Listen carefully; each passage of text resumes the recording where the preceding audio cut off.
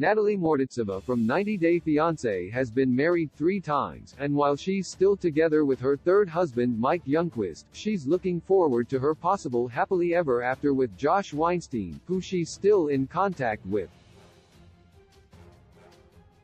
Natalie, a 37-year-old from Ukraine, left her country and moved to America in time for 90 Day Fiancé Season 8 after getting her K-1 visa. Natalie and Mike's marriage had a shelf life shorter than the one with her second ex-husband, but she's not yet divorced from the Squim man. When fans met Natalie for the first time on 90 Day Fiancé Season 7, they were told about her last failed marriage. Mike was going through a divorce and so was Natalie when they met through mutual friends. Natalie made it a point to mention her ex-husband whenever she wanted to taunt 90 Day Fiancé star Mike about his physical fitness. At no point did she mention she had been married twice before meeting Mike.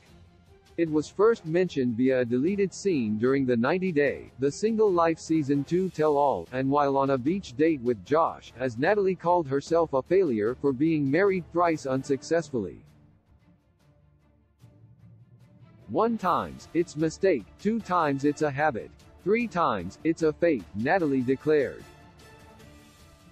Natalie's first wedding with ex-husband Zenon Pirides. Natalie's first husband was Zenon from Cyprus via 90 Day The Melanated Way.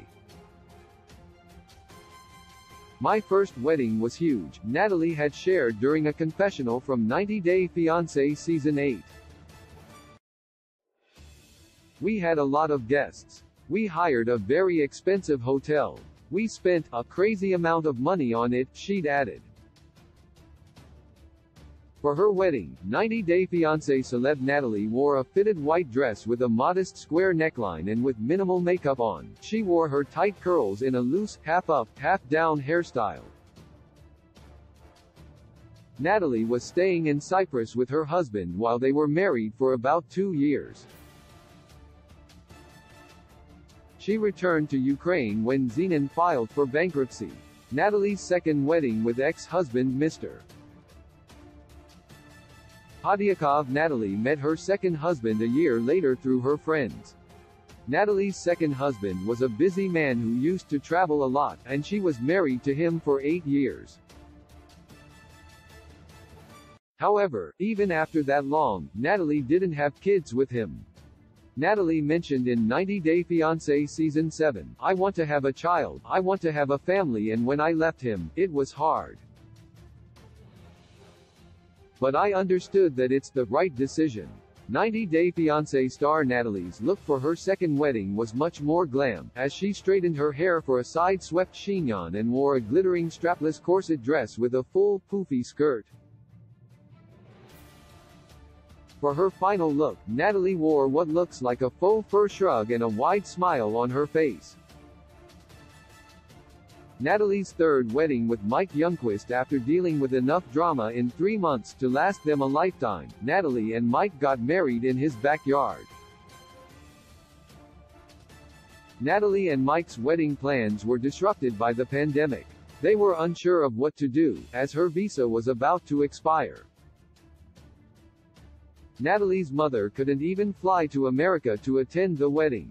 Natalie was stressed even when she was in a boutique to buy her dress because she was worried Mike would change his mind and never get married. As Natalie and Mike's wedding ceremony was simple and basic, she eventually wore a dress she'd brought from Ukraine with white sneakers fit for the backyard wedding. Only 72 hours before the wedding, Natalie had almost left to go to the airport and Mike had asked for his ring back. Natalie looked low-key yet ethereal with her flowing halter neck gown. It's no wonder when Mike's neighbor Tamara complimented Natalie by saying, "You're beautiful," that 90 Day Fiancé star Natalie's response was, "I know." Source: 90 Day The Melanated Way, Instagram.